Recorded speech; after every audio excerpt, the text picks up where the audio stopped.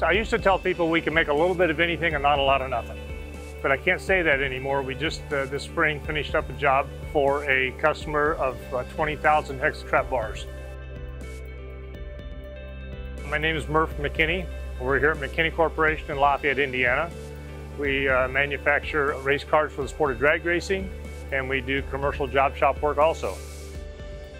We started out in 1981 as strictly motorsport, and we build fuel-funny cars, alcohol-funny cars, and fuel dragsters and alcohol dragsters. When the economy turned south in 2008, we diversified and started doing commercial work also. So our goal was to get it to be about 50% motorsports, 50% commercial, which we have achieved, and that's a good balance between the two different industries. As we got busier and busier in our machine area, we needed more capacity, and we actually went to a Haas open house, and they were showing us the VF-4 and how we could set up the multiple stations. And instead of having to run 50 parts through cycle 1, 50 parts through cycle 2, 50 parts through cycle 3, we could set up these stations and have a finished part after each cycle that the machine ran. So it helped increase our throughput on our parts that we were making.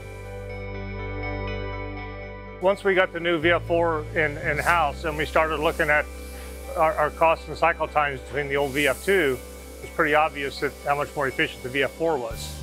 So as our workload increased, we turned right around and bought another the VF-4 to complement the first one. I would say that the VF-4 has helped increase our throughput by about 30% on the mills.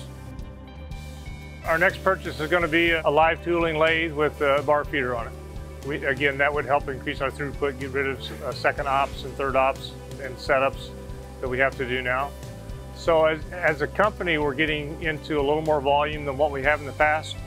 So when we were doing short runs, that wasn't as important as it is when you start to do volume. And now those different setups start to add up and cost you more money.